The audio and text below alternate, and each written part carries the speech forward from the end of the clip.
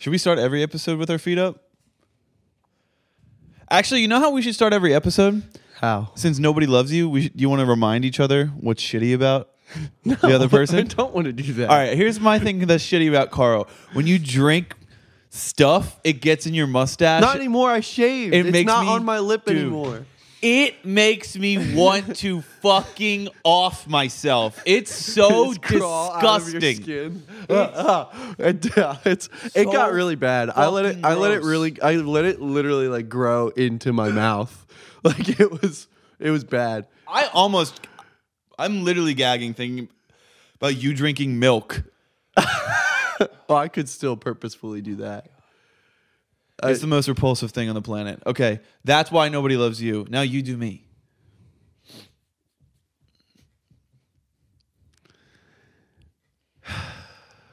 I don't love you. Really? It's taking you this long to think of one thing that you fucking can't stand about me? We live together and have known each other for like 10 years. Nobody loves you because you're cranky in the morning. Yeah, I am. Stupid idiot. Idiot bitch. He literally, you can't speak to him. There's no reason. You can't get near him. There's no reason to speak to me before 10 a.m. There's no reason. You can ask me if I don't care how well you can spin words to make it seem like it's a justifiable anger, but there's nobody else in my entire life that is as angry as you in the morning. And it's stupid because you like to make yourself get up early and you shit on people that sleep in, but then you are a cunt in the morning. No, I do not shit on people who sleep in. You are a C word. Listen, I am not a cunt in the morning. Well, yes, I am a cunt in the morning. Yeah. But I do not shit on people for sleeping in. If you sleep in, that's fine. I gave that up. I've had that mentality in the past. I have. Where if you don't get up, I think that's fucking stupid. I just don't like people who do nothing all day. I actually have more problem with people who get up. I fucking hate this. Let me tell you what I fucking hate. People who are you gotta, most millionaires wake up at 5 a.m. Most billionaires wake up at 4 a.m. That's the stupidest fucking statement out there. Most billionaires aren't billionaires because they wake up. It's because of the things that they do after they wake up. That whole fucking, here we go. David's off on a fucking rant. That whole fucking bullshit. Here we go. Here we go. That whole fucking bullshit that the entire internet is obsessed with, here's the morning routine for fucking success. Suck my fucking asshole. Yeah, fuck you, Mark Wahlberg. And you too, Jocko Willink. Come to my house, bitch. Beat me up. I don't care. Who's Jocko? He's like a former Navy SEAL. He's just another one of those. I could take him, bro. He posts a picture of his fucking Casio G-Shock every morning at 4:33. All right, and he deadlifts 1,000 pounds and then eats an entire elk and then let me try and then says some shit about not being a bitch. Let me try to make my point super concise for TikTok clip reasons. All right. So here's my problem with saying, wake up early just because, right? Most billionaires wake up at 4 a.m. If you're just waking up at 4 a.m. or 5 a.m. or whatever, and you go on fucking TikTok and you scroll for a half hour and then you mosey out of bed and you make your coffee and you fucking journal, not shitting on journaling. I get it. Journal away. Journaling's great for you. Journal. Journaling's great for you. I journal too. But taking 2.5 hours to get your day going, journaling, fucking cold plunge. I literally do all of these things. But fuck you. You're a piece of shit. You're wasting your time. But I do all of it too. And it's not a waste of time when I do it. But to say that you are productive, period, because you wake up early is fucking dumb. Also, the word productivity to me is now annoying. I'm now annoyed by the word productivity because everyone's so obsessed with being productive that they're willing to be productive in any direction towards anything. They'll be fucking productive towards My point is, Don't give the examples you want to give on camera right now.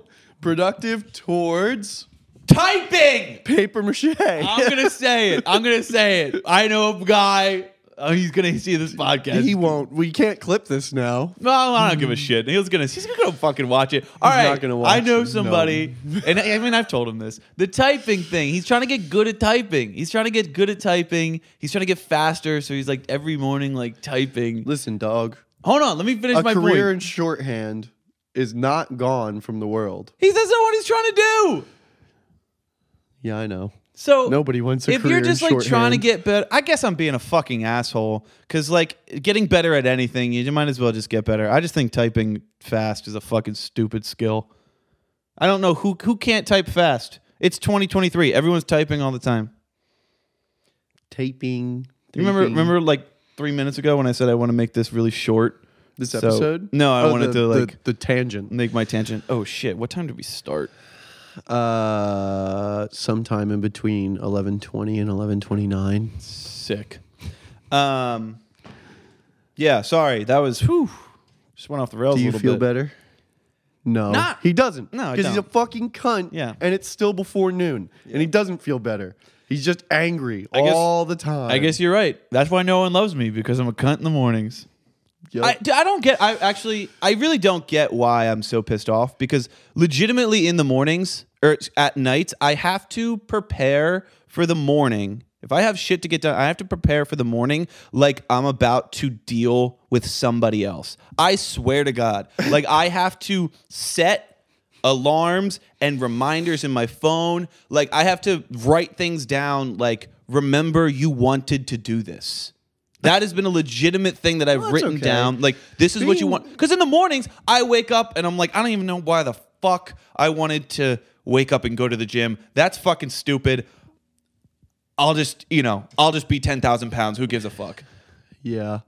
Being organized is something that, honestly, that's something that gets on my fucking nerves is people that judge other people's organization systems because it's something that everybody has to tailor to themselves. So you doing all that shit is like, okay, maybe you think you're a little bit neurotic or whatever the fuck, but A little? that's just your process. And if it motivates you to do the things that you wanted to do the night before the next day when you're an angry bitch in the morning, then that's fine and it works. And I suck at organizing my days. But you said your original point was you don't like people who judge others. Yeah, I think that there's the back to the whole, be productive, wake up at 4 a.m. It's all smoke and mirrors unless it works for you legitimately. And you can't base your lifestyle off of a bunch of bullshit Instagram influencers because they just want you to buy into it because they want your fucking data, bro. So they want your follow. They want to sell you to Google. That's what I wanted. That's what I was trying to get to before I got so angry that I got off topic. My point is because it's bullshit. Like I said, like I do all those things. I journal. I do cold plunges. Right. I do all that stuff, and there's certain aspects of it that work for me. The cold plunge, I cannot recommend it enough if you're wired like I am. If you're a total fucking cunt in the mornings, you got to wake up. The cold plunge is the way to do it. It's a great way to start your day.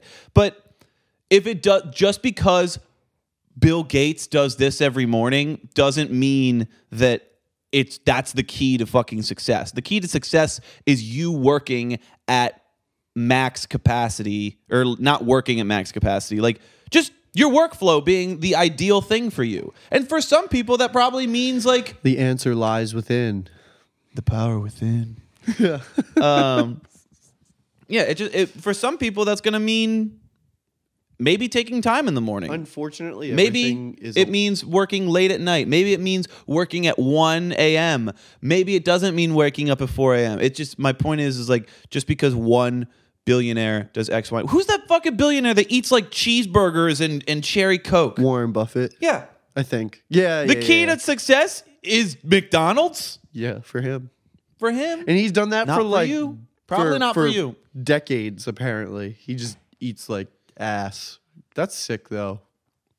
That's sick. That's so cool. That's so sick. That's dude. so cool. He could eat McDicks all day. He could literally eat anywhere, any day, every day, and he eats McDonald's, Cherry Coke, and I'm pretty sure he does eat really expensive steak like every day. He goes to some steakhouse that's super expensive. He's probably also on like fucking stem cells.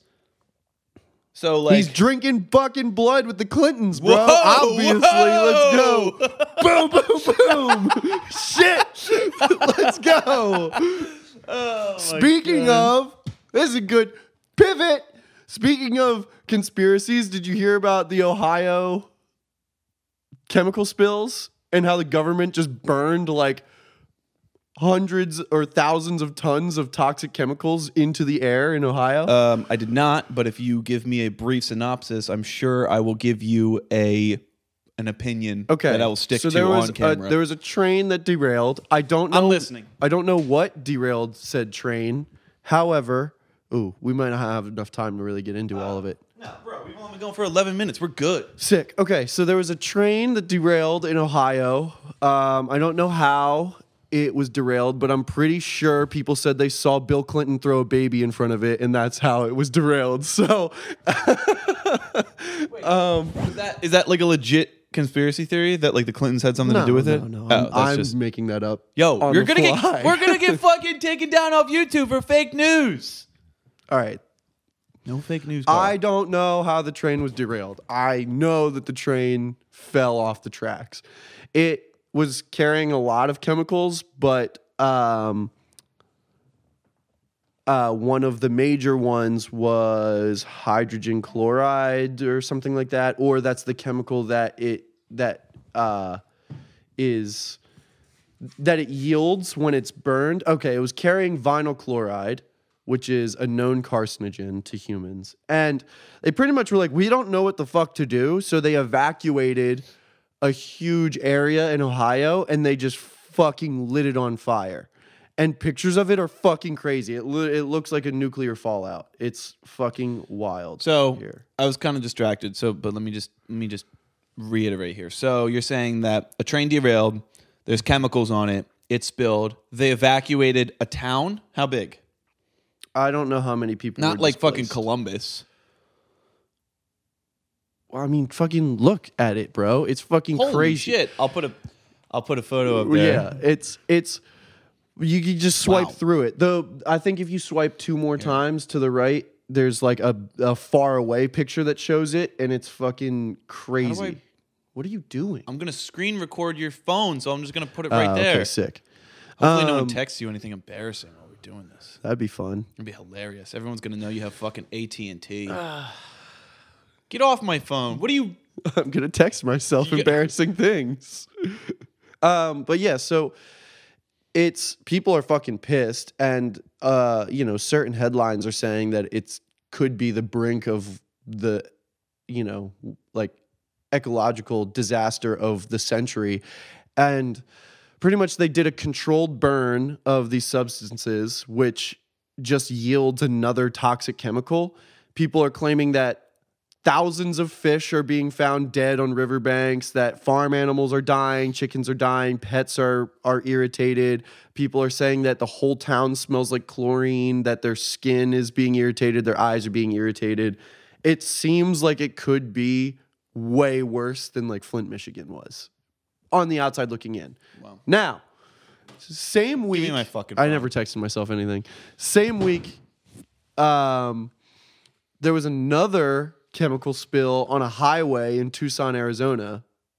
And there was another chemical leak the same week in Texas somewhere as well. And it just all seems insanely crazy. Why are all these chemical leaks? Like, what were the other ones? Also derailed trains? No, one of them was a truck, I think, that crashed on a highway, and the other one was just like a plant that was just leaking, and they caught it late or something like that. Oh, Jesus Christ. I'm such a fucking idiot. I was like, what kind of plant is leaking chemicals? I'm thinking, Yeah. you guys want to make bets on how long this plant next to me is going to live? But yeah, I was talking to somebody like, it's definitely all connected, and now I'm going to buy into that. I think That it's all connected? No, but it is fucking crazy because dude, I mean, you saw the pictures. They can't believe they fucking lit it on fire. And then they're just like, you know, hey, it's safe now. Everybody come back. And everybody's like, my eyes are itchy. Damn. It's fucking crazy. It's crazy. All right, so here's something. I mean, right in our fucking backyard in Doylestown, Pennsylvania. Maybe 5-7 years ago or something like that, at my parents' house, and people came up, they knocked on our door, and they said, hey, we need to test your water. We have a suspicion that in your area, your drinking water there's well water, your drinking water is contaminated, right? They test the water, and they're like, nope, you're good. You're good. No toxic chemicals in your water. Fast forward to last year, knock, knock, knock. Hey, remember when we said your drinking water was fine? And we're like, yeah. They're like, well, we weren't right. It's fucked. Now, thank God, they told us, they're like, oh, yeah, you know, your drinking water's fine. So we ended up switching, but we didn't believe them. So we ended up like switching to like one of those water coolers or whatever. Because we're like, there's definitely fucking chemicals in this water. Yeah. They're like, oh, it's just below toxic. You know, so we're like, all right, fuck that. It's just below toxic. So you don't know how much water I drink. Yeah, like, yeah. Come on. So now they're like, oh, just kidding. It was fucked. So that shit probably happens all the time. There's no way. Yeah, and that was just from a small, like, was it like a printing company or chemical company like down the street? Like, there's some shit where it was like maybe there was a fire somewhere and they used I think this was like the cover up. It was like there was one fire and they used chemicals to put it out. I guess like anti-fire chemicals. I don't know. Fire retardant. Yeah, fire retardant. And you're not supposed to say that word anymore, Karl. What a classic joke. Classic. But yeah, it's crazy because that just happened to your neighborhood, and imagine how many neighborhoods. I bet that shit happens all the fucking time. When you see their reaction, like if chemical spill, they're like, all right, we'll just set it on fire, dude. And there's no way like Los Angeles water isn't like low key poisoned. Oh yeah, when I tell people I drink our tap water, they're like you're fucking a crazy person. Yeah, whatever, bro. I don't care. There's drinking it out of a fucking camp cup. This thing probably hasn't been washed in 3 years. Who gives a fuck? Probably your body. Nah. I swear to God, I don't think the water hydrates you here. I think it dehydrates me. Maybe. Yeah. I mean, I'm always dehydrated, so there is a theory to be tested there for sure. You know. So that's saying that it might be like Flint, Michigan, like in the future, you still can't drink the water. It's fucking crazy, man. Obviously, it's not good for the environment to just burn like thousands of tons of toxic chemicals into the air, while it also definitely was soaked into the soil to a certain extent. And there's going to be runoff. It's just, I don't know. I mean, I don't think that there's any conspiracy as to what happened with the accident. I'm sure that there's an explanation for it. It just sucks that any solution was a fucking shit solution. And I'm sure that there's smart people that were like, well, we fucked up. The only thing we can do is try and scorched earth. You know what I mean? And it probably was just a lesser of two evils situation, but everybody is fucking pissed off about it. I think the thing that scares me is that there probably isn't a lot of research as to if you burn X amount of tons of chemicals into the air with certain amount of people living within this radius, how long do they need to be evacuated before they come back given certain wind currents and certain amounts of precipitation? It's just crazy. Like, there's no way that they know down to an exact science how long those people need to be gone for. You don't think they can like test the soil and be like, okay, it's like 12% completely There's fucked. Enough people that they can make a prediction of what's going to happen with like the weather and the ecosystem, but it's not like, other than trying to make like scale models or a hypothesis, there's no way to tell for sure what's going to happen.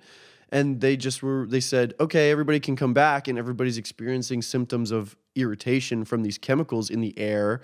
And I don't know if anything came out about the water being fucked up, but a bunch of fish died, and people are leaving. They're just straight up like, fuck this shit. Do you know what the town's called? No. I'll take a fucking look.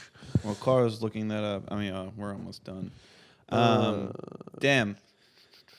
You know, I think a lot with this podcast, I wanted to make it about music because we're both musicians or whatever, but, you know, toxic chemicals are pretty cool to talk about too. Yeah. You think someone will write an album about it? We can kind of loop it around to our niche. You think what was that song? Train derails outside of Detroit, Michigan. Have we been talking about Ohio this whole time? No, it is Ohio. I think there's just another train. Oh, I shouldn't have laughed. It's East Palestine, Ohio. That's a place in Ohio? Yeah. All right. You know what they say, free Palestine, am I right? Fuck. Jesus Christ. There's no second camera angle. We're getting crazy. We're getting crazy this one. Yeah, it's actually, you know what it is? It's fire retardant Ohio. East fire retardant Ohio is what it's called. Jesus. Not having the second camera angle, if like, listen, I mean, we're good people, but sometimes we say things that we try to make each other laugh on this podcast. So sometimes, like, you know, certain things come out and you're like, oh, fuck, probably shouldn't have said that on camera. Whatever, bro. If anybody makes it 30 minutes in, then they have the right to yell at us for what we say. Yeah, facts. So. All right. Bye, everybody.